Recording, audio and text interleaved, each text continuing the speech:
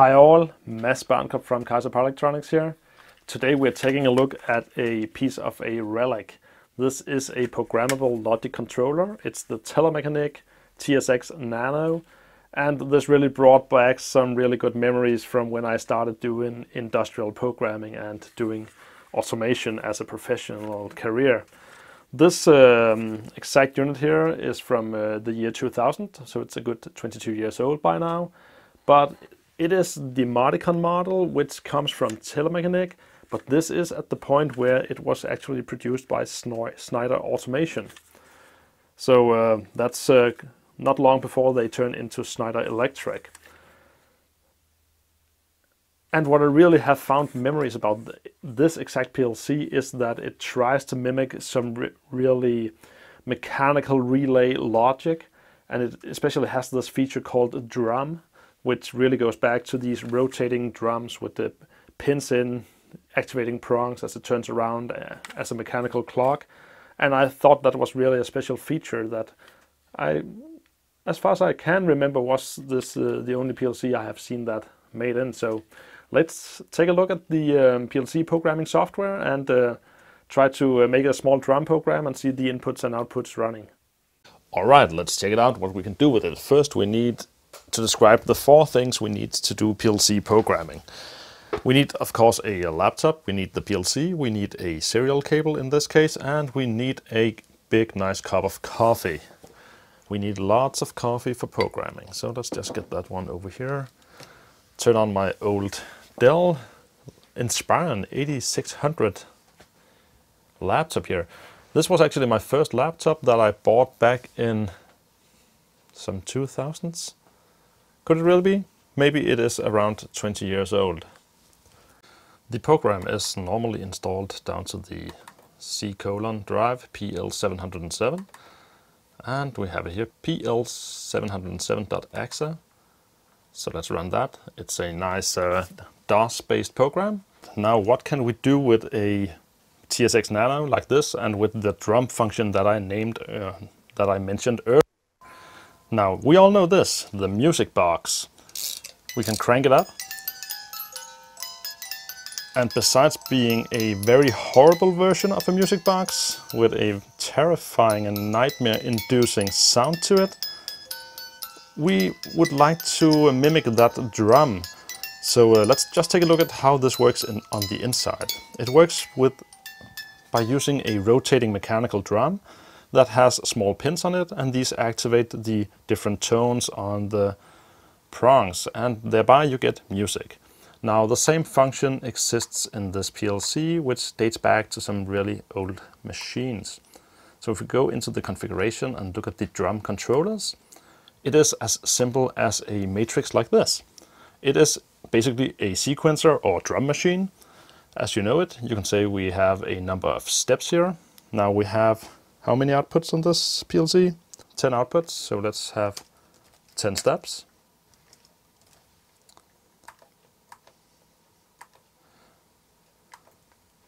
We can do a maximum of 8 steps, so let's do that. Now it works as simple as just clicking on which step, which of the 16 outputs you want to get active. Now we only have 10 outputs, but that's also because you can set some marks, as you can see here, on the different output bits. So we just want to get something rolling on the front display here, so let's just take all the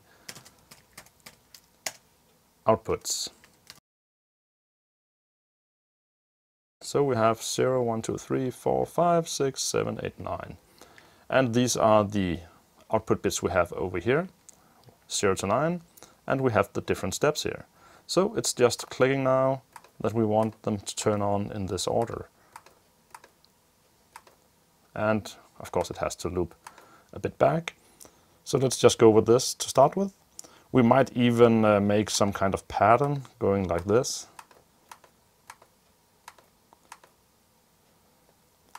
So let's see how this turns out. So it should go like, yeah, that will probably look nice. So this is drum 0. So we have now configured our drum. Must be in the range of 0 to 0.9. And of course it's not totally obvious, but we have to remember the percent sign in front of all the outputs. And just like that, we have now configured our drum. So we need something to drive the drum. Let's first put in the drum here and say we want, let's see, the drum, it's probably at the plus, so Shift F10. We can put in a drum and let's put it in here. And let's see, it has some inputs. That the R for reset and probably U for the steps. So we have to put something in on the steps here, F2 for an input. Now let's just make this mark 0. And then we need something to pulse on the mark 0 in order to make the steps. So we'll insert another rung and I'll make my own pulse step with 2 timers or 2 pulse timers that use one to reset the other. So we'll start out with a normally closed gate. We want a timer and we want a output. Shift F2. Delete. Shift F2 and then we have the output. Okay, so this is our mark 0 and we want it to be turned off by the other timer, which will be mark 1. We have to configure the timer. We want just a single pulse and we want it to move a bit faster, so 100 milliseconds. And we just have to duplicate this in another rung. So let's scroll down to the bottom here.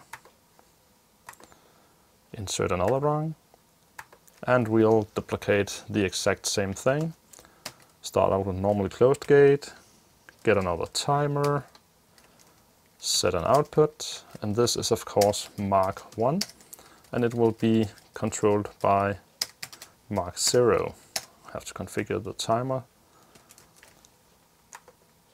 with the same settings. Okay, so I guess we are about ready then. So let's go back here. We have our drum, we have our timers, so it's time to connect to the PLC, transfer the program, and this is of course where we need all our coffee for the waiting time of transferring from PC to PLC. So I can only advise you to get some proper nice coffee mug from my merchandise shop. Drink your coffee in style. Do we want to protect the PLC application? No. We want to see it run, so let's get it into run mode. Oh, and there it goes. And it's actually relay activated outputs. Listen to that. How nice. Let's connect to it so we can also see the animation here in the programming tool. Again, time for another sip of coffee. And now we're online, we also have to toggle on animations. And we can see the drum steps running here. And our 2 pulse timers turning each other on and off down here. Nicely and smooth. Let's see the online interface, how well that runs. Okay, so the update rate on this is only once a second. We can see the scan time, we are at 4 milliseconds, so it's not the fastest of PLCs, but I guess we knew that. And I can see that this was most likely used 17 years ago last time, so yeah, time flies. I hope you enjoyed a bit of old school programming on PLCs, and another feature that I really like about this small unit is the built-in 24 volt DC power supply. So it is only supplied with 230 volt AC and that's it. You can build your own controls with everything available. And I hope you enjoyed seeing the link between the old school music box to the mechanical controlled machines and up to that replicating this in a PLC which is essentially a drum machine and sequencer, that everything is really the same. There are not so many different concepts when it comes to mechanical control to industrial software and so on, and even, yeah, EDM. So yeah, everything is the same. If you understand some technology, you understand everything. So learn some more, get smarter, and yeah, just enjoy life. So until next time, see ya.